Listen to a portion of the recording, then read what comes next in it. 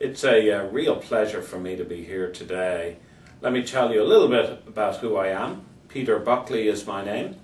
I'm Professor and Chairman of the Department of Psychiatry at the Medical College of Georgia in Augusta, Georgia, and I'm also the Senior Associate Dean for Leadership Development for our medical school. And I'm here today and I'll be talking about schizophrenia and where we're at in terms of both understanding and also in terms of the treatment of schizophrenia. I am particularly glad to be here because my career path has been in a way influenced by your chair, Dr. Gold. And so I'm originally from Ireland and I trained there, and then I went to Case Western Reserve University, where at that time there was just a terrific focus and momentum in schizophrenia research, and I was very fortunate to work with some leaders in our field at that time. And we also developed there, which I hope I'll have the opportunity to talk about today, we developed there a partnership between Case Western Reserve University and the Ohio's public mental health system, and that also helped fuel our education and our research mission.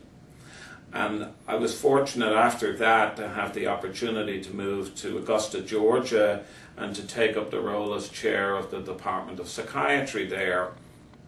And we've continued much of the same practice. In fact, we've just very recently taken over a 585-bed state hospital that we're co-managing now with Georgia's Department of Mental Health.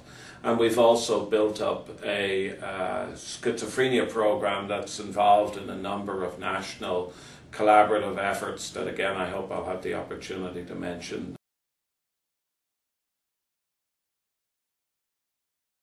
As many of you know, schizophrenia is a very debilitating, difficult condition that affects not just the individual, but also their families. And really, when you step back at it, it affects our society in a very profound way. And so the challenge of the condition itself is pretty substantial, but of course the challenge is equally embedded in some significant issues with respect to how we deliver care, how people access into care, what kind of care they get, what kind of decisions are made, are they evidence-based decisions or not, and then what's the continuity of care, and what's the environment in which that care occurs. And so there's some pretty substantial, not only neurobiological challenges with respect to understanding and treating schizophrenia, but these broader contextual, societal and service delivery challenges that make this a very difficult condition to treat.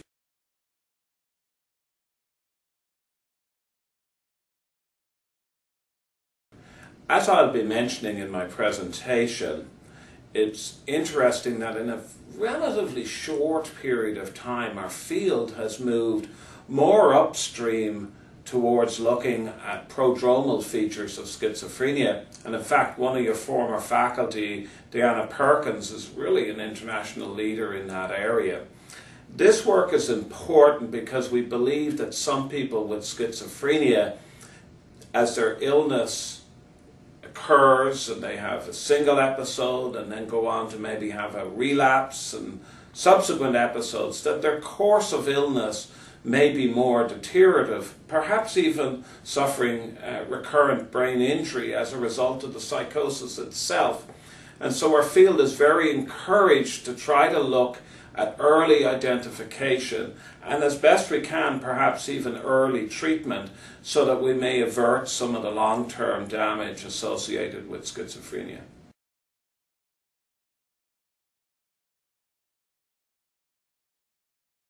In terms of understanding the biology of schizophrenia, we know this is a genetic, heritable condition. It runs in families.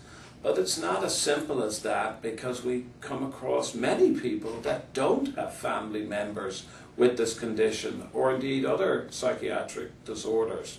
And so the genetics of this condition are very, very complicated. Our field is excited by some of the recent genetic findings, including the recent evidence of what are called copy number variants, and these are microdeletions or micro remnants that remain in the genetic makeup that have been shown very recently in schizophrenia, and actually that's part of our current collaborative work with 9 other sites around the country in a very large federal grant that we're looking at, trying to understand the genetics in 10,000 people with schizophrenia and 10,000 controls. And so I look forward to sharing a little more information about that with you.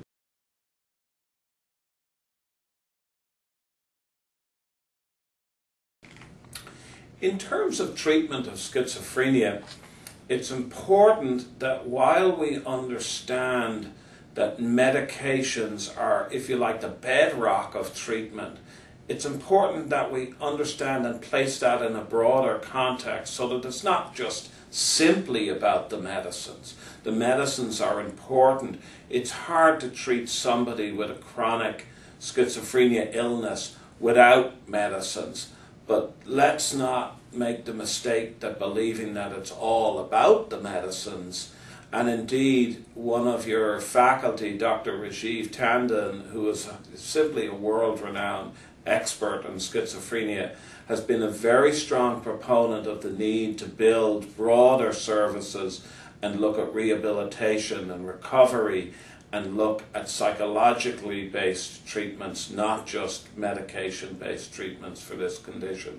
And so, like many of our mental illnesses, it's not all about medicines, it's some about medicines, but the medicines work best when there's a synergy between other psychological treatments, and then quite frankly, again, your department knows this, your leaders in this area, where you involve family members and you look at the broader community.